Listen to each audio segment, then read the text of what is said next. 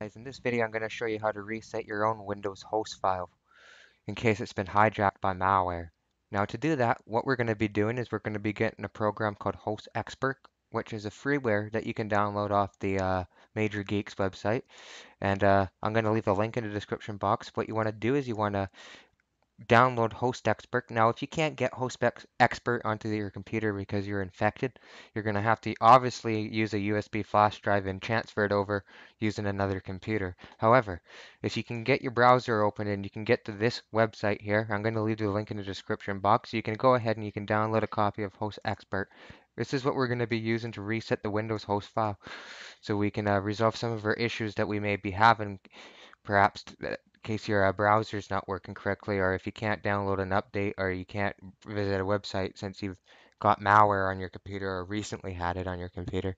So now let's go about resetting the actual host file in Windows. So to do that, what you're going to do is if you're running Windows 7 like I am, you're going to open up this PC, and in here you're going to look for local disk C. You're going to look for the Windows folder.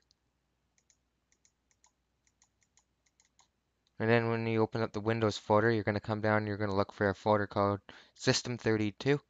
Open that one up. Then you're going to come down and look for a folder here called Drivers.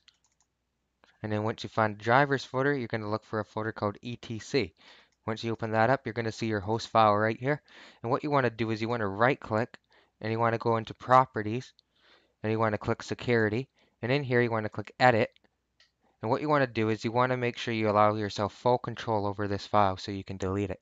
So you want to click Allow, Full Control, click Apply.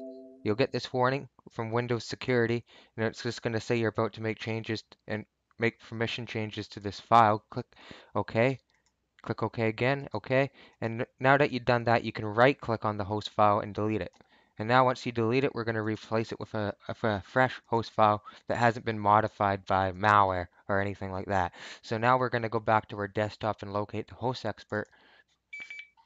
Click OK. And what you do from there is you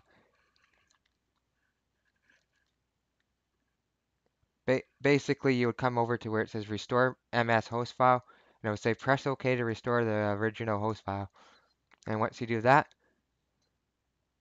it will go ahead and it will reinstall the original host file from Microsoft. So now if you go back in there, you can see here that that host file that we deleted has been recreated. You can right click and open it with Notepad, and it should be the default host file from Microsoft, and it should look exactly like what it looks like on my screen right here. Once you've done that, you've successfully reset the host file in Windows, and your browser problems that were caused by malware should be resolved. If you like my videos, please remember to comment, rate, and subscribe, and thanks for watching.